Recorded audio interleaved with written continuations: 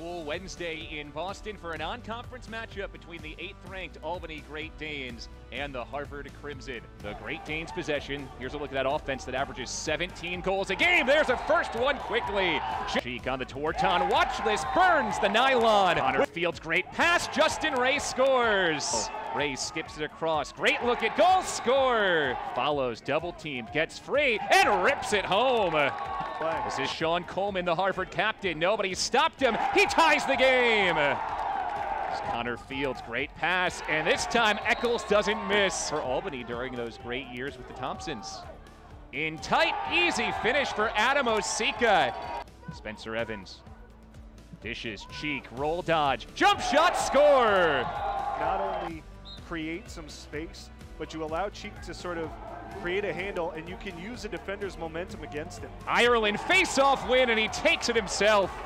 Here's Edmonds. He's scored twice. Skip pass, Lang. On cue, he scores. Against Harvard, possession Albany, feed in front. Easy finish. Joe Lang feeds the crease. Speaking of defensive breakdowns, right. Harvard recovers again. Bang, Justin Ray. About to ratchet up a bit these next few weeks. Bounce shot, score. Carneyman. Back to a one-goal game again. Albany unsettled. Low crank, bang.